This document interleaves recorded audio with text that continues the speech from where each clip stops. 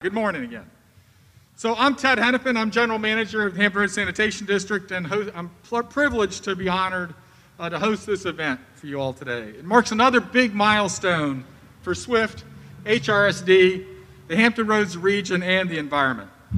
4 years ago last month, we gathered at our York River treatment plant to announce SWIFT and taste the water for the first time. The following March, we gathered right here at Nansemond to break ground, right over there, pouring rain.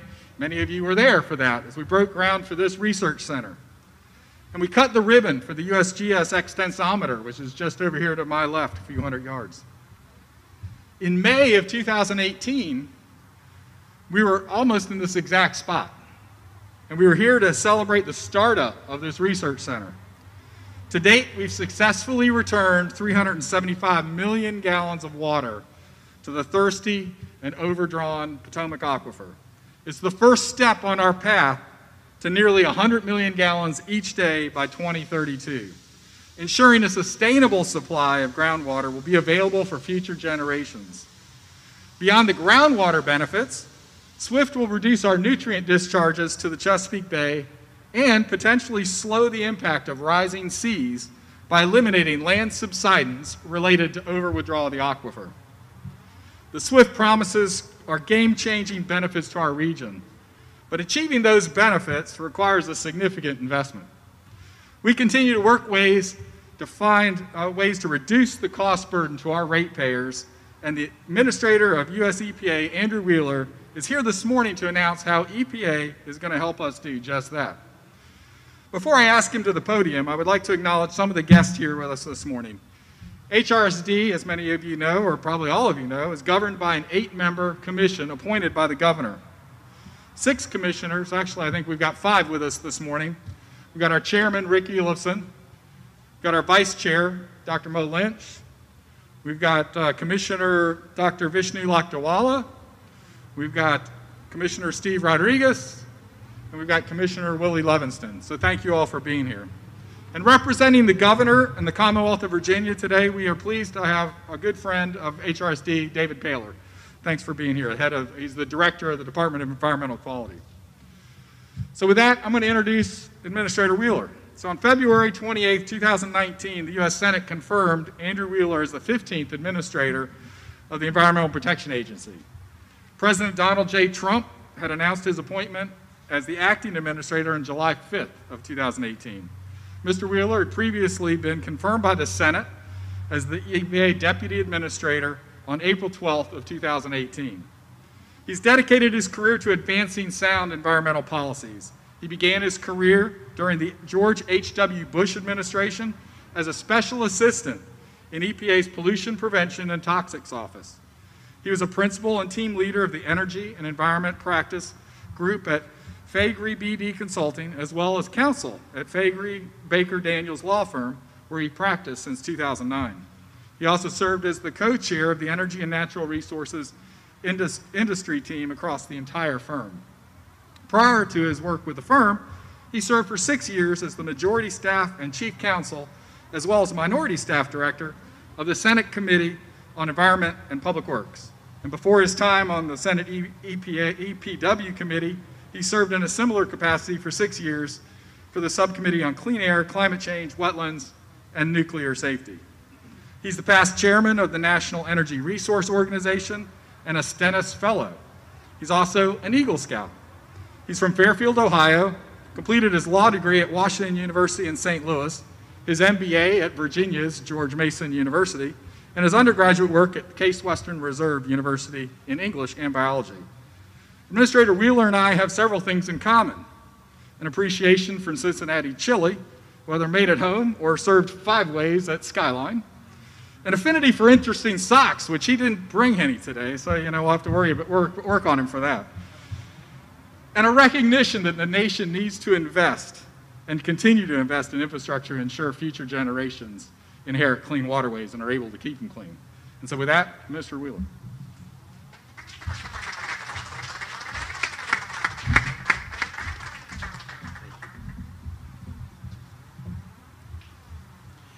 Hello, everyone, and thank you for being here today. Thank you for the introduction.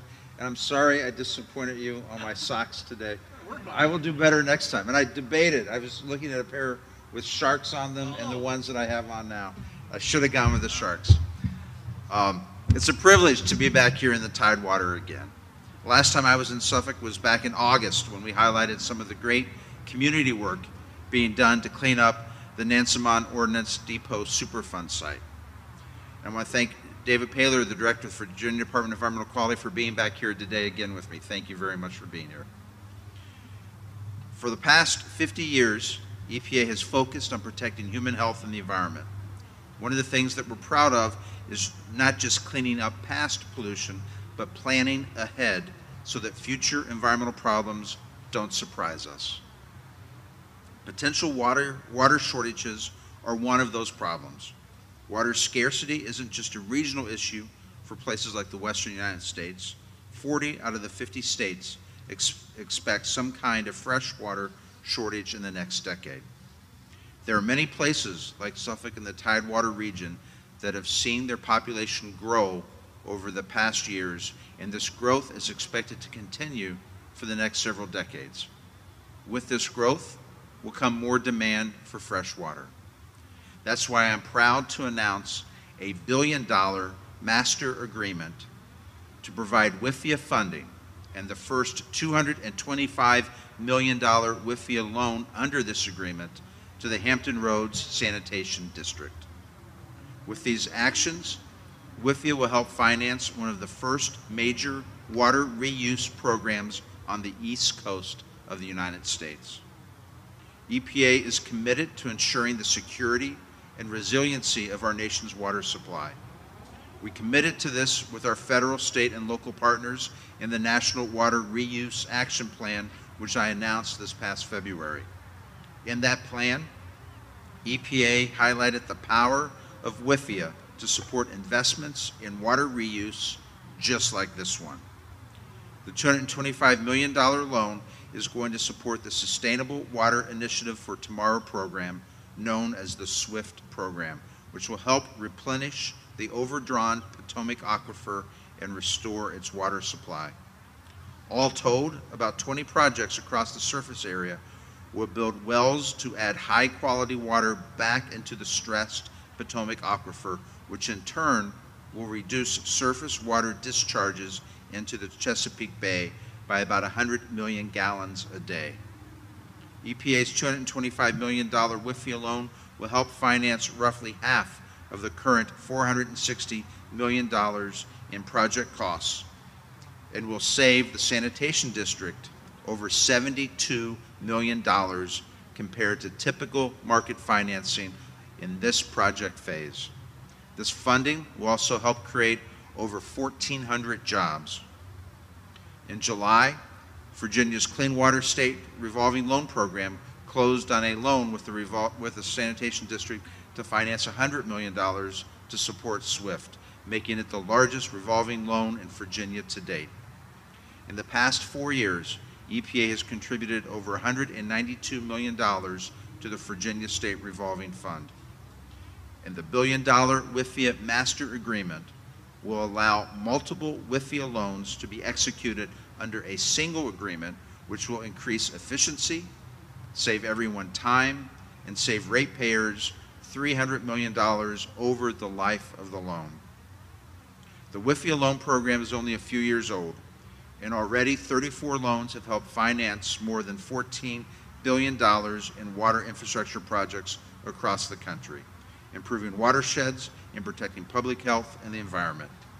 The investment made today will not only help the Potomac aquifer, it will help reduce discharges into the Chesapeake Bay.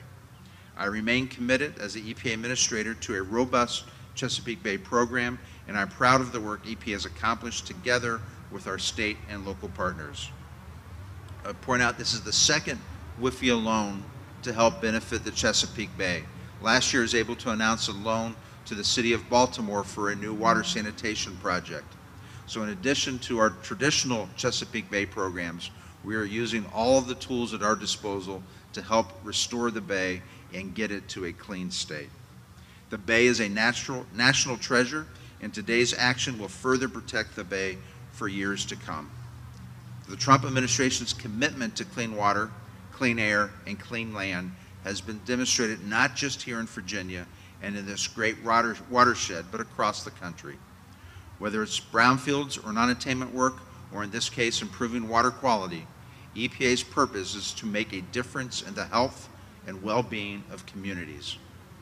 In the first 3 years of this administration, air pollution has fallen by 7%.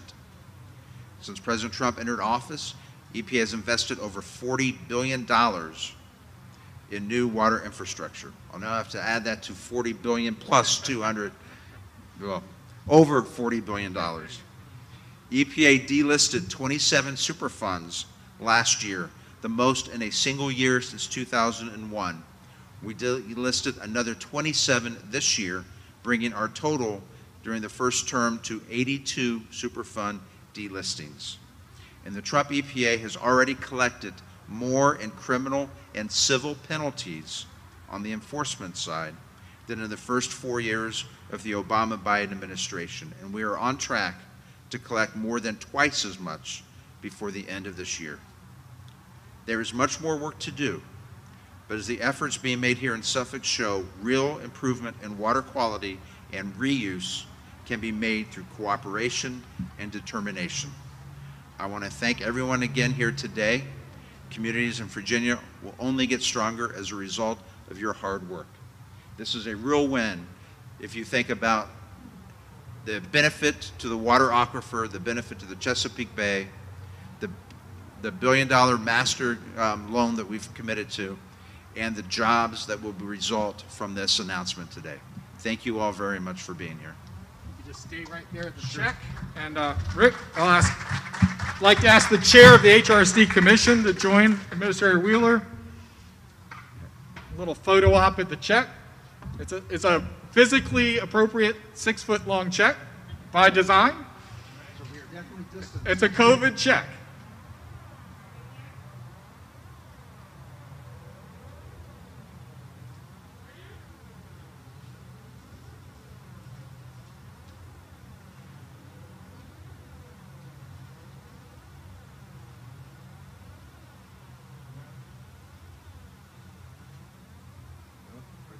Everybody got what they need? I got one more going.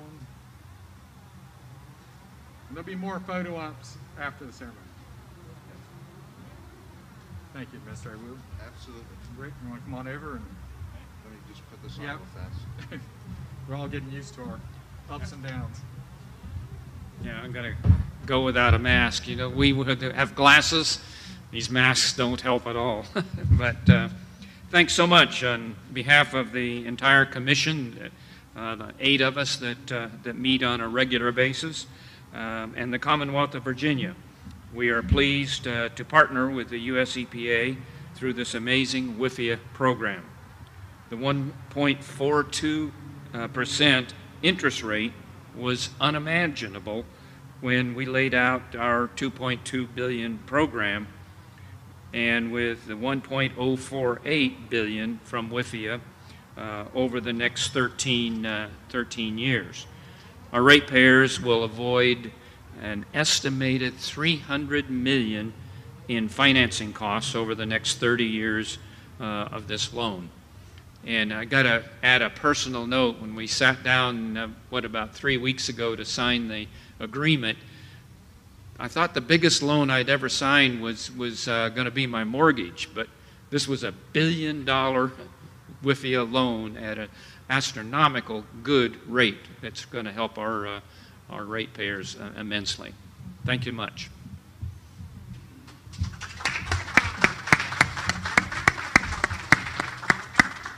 Hopefully your loan for your house isn't even close, just saying. Thank you, Rick. So if you're keeping track of all the numbers, and there have been a lot of numbers thrown out there, the loan covers 49%, and that's by statute of our program, $2.2 billion program. So part of that difference will be made up, as the Administrator Wheeler had stated, by the Virginia Resources Authority and the Clean Water Revolving Loan Fund. And that $100 million deal will help make a big difference. And while that's going to go to a lot of projects, it's going to help us with SWIFT as well. So this program is administered by the Virginia Department of Environmental Quality, represented by Director Dave Paylor. Dave's a great friend of HRSD. He's been supportive of SWIFT since its beginning. And anyway, I'd like to welcome Dave to the stage to say a few more remarks from the Commonwealth's perspective.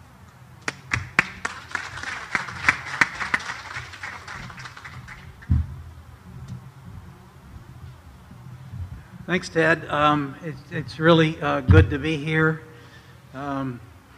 As Ted knows, a number of folks know, for at least the last 10 years, one of the things that I've been worried about is head loss in the coastal aquifer. And really, if we did nothing, probably in about 30 years, there wouldn't be much water left in the coastal aquifer. We've done a number of things, but one of the most promising long-term projects is SWIFT to rehydrate the aquifer. And so this has really been a great project. Glad to have EPA as a part of it. Glad Virginia can be a part of it. It's really a project that is good for all Virginians, and it's a win-win-win. We rehydrate the aquifer, we start to reverse some land subsidence, and a whole lot fewer nutrients make it to the bay. So it's a great environmental project. I'm just so glad that we're able to be as far along as we are, and thank you to EPA and the federal government for helping us to move this project forward. Very important for Virginia. Thank you.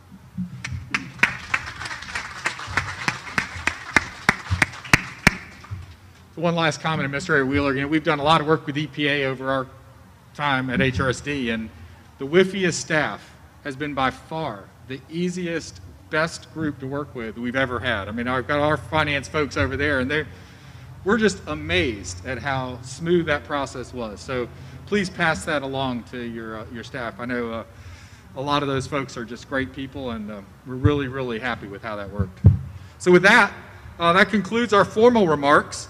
Administrator Wheeler has agreed to be here for the media, some media availability right here, and then we'll move over to the Research Center for some more photos and some tours. And so with that, thank you again for being here. Appreciate it. I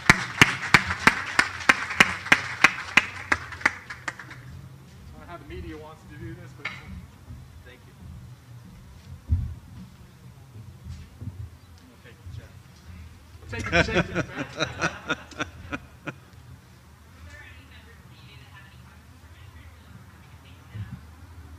Any questions?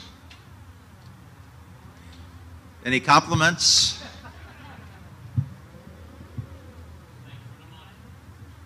You're welcome. So, no questions? Wow.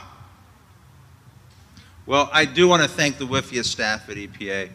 They've done an incredible job. This is a new program, only 3 years old, and they've really done an incredible job working through the loans, making it very easy for people to apply.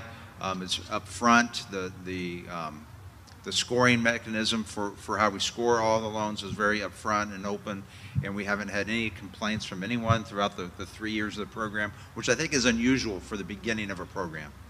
Usually there's a lot of questions and frustrated people, but we haven't seen that at all. And I really think the WIFIA program is one of the most successful loan programs in the federal government, not just at EPA. And that's because of a lot of the hard work of our dedicated career staff at EPA. So if there's no questions, I'm looking forward to the tour. Thank you all very much for being here.